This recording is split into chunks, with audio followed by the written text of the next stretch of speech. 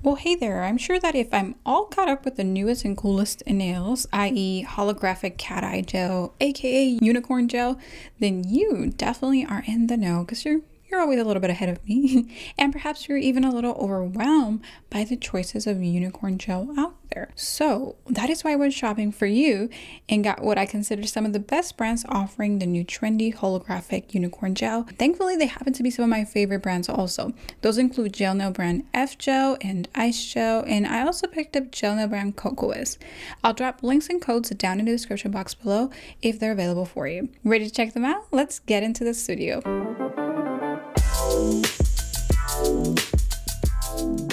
Hey there and welcome back. If you are new here, my name is Paola of PaolaPonceNails.com, and I help current and aspiring nail stylists, perhaps like you, become thriving entrepreneurs by mastering all of their gel nail services using soft gel only.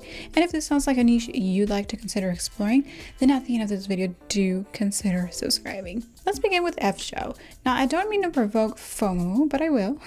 This collection has already at least sold out twice, and it is surely because of how captivating at first sight it is, most likely to sell out a second and a third and maybe a fourth time. It really is that pretty. And if you're like, do I really need them all? Well, let's hold that question.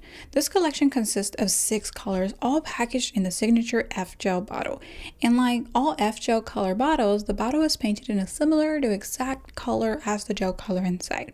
Okay, so unless stipulated otherwise, all cat eye magnetic gel color is applied like this.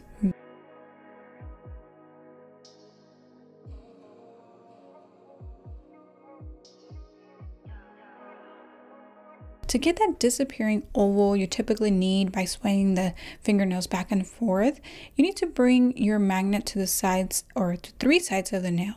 Usually the left, the right, and the free edge. Now, if you're not familiar with magnets in nail art, magnets are used to push or pull the tiny magnetic particles in the gel. These positive and negative pulls in the magnet do reset, so you'll have to play around with your magnet a couple of times to see what it's doing at the time that you're ready to play with it. But please, do not stress. Your design is not over until you say it is. If you don't like it, don't cure it and simply repaint your wet layer on. It's that easy. Let's begin swatching.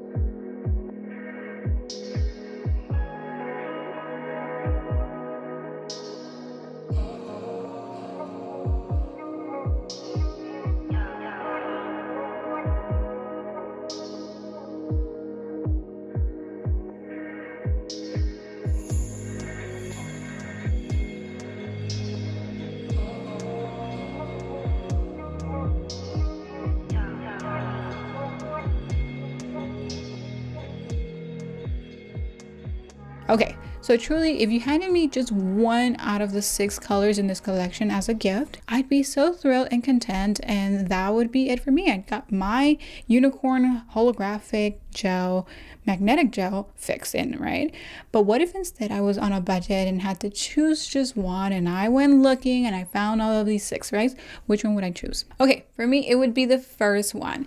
FG65, so let's just say 65. It's got enough pink, but at the same time it is neutral as can be.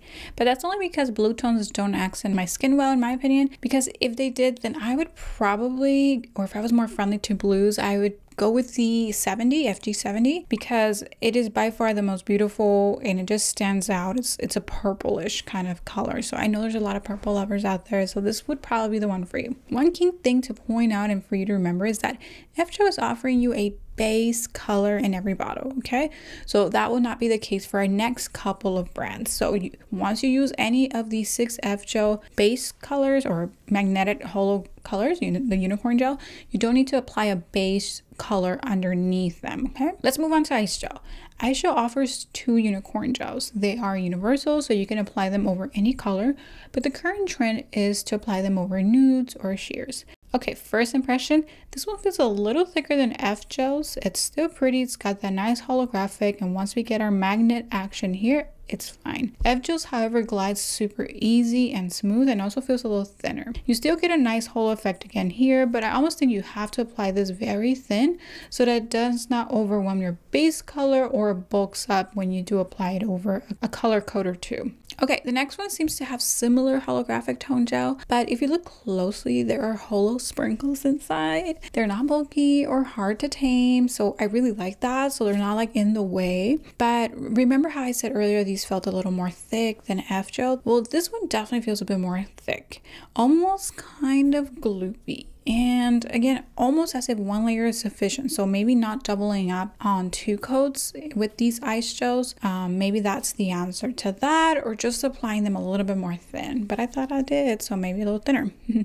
If you apply them in 2 coats, I kind of feel like this gray tone that the holographic pigment and particles are in seems to kind of overpower the whole color, so your whole application. So just keep that in mind. Apply them thin, or maybe experiment with 1 coat. Okay, but this one here from iShow is super unique with the holo sprinkles, so a definite bonus point for that. Next up, Kokoist. With Kokoist, you are only getting 1 little 80 bottle, and by that I mean only 7 millimeters. So everything else has been about like, I want to say 15 millimeters. So just like your regular standard size in a brush-on bottle. And this is a universal one like iShow, so you can apply it over any color. But remember, currently the trend is sheer or nudes. First impression, glides nicely and smooth like F-Gels, feels thin.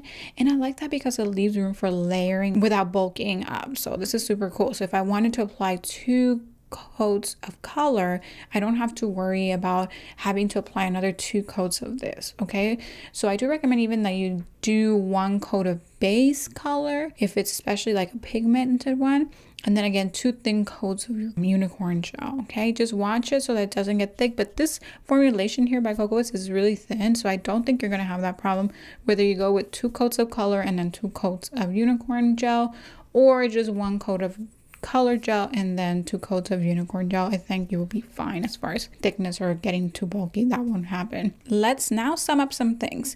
The point of the magnet is to push or pull magnetic particles in the gel, remember. The other thing we need to sum up is that holographic gel wears best on sheer, fluorescent, or very dark colors. So this is where your holo is really going to stand out.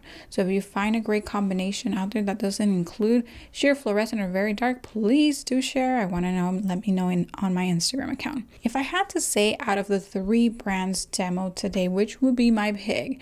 I know you're probably looking to put me between a rock and a hard place here. So it would be between the F-Gel or Kokoist. And if I was on a budget, I'd probably just do the Kokoist one because it's universal. It's very light, thin, it goes on almost any color, right? But hey, if I wanted to splurge and have so much fun and have variety and offer that to my clients, then I would probably go with the F-Gel 6 colors, because again, the base color is already included in the actual gel. All right, well, because you've been so patient making it this far in today's video, I want to reward your patience, and I'm actually going to be gifting the 2 ice gel bottles, so the 2 unicorn gels by iShow. But you gotta do 2 things for me, okay? You gotta go down in the comments below and drop a comment. Let me know what was your biggest takeaway, what were you most thankful for in this video, and also enter via the giveaway link in the description box below. All right, meet me here next week for another video on soft gel or solopreneurship. Until then, I'll see you in the comments. Bye for now.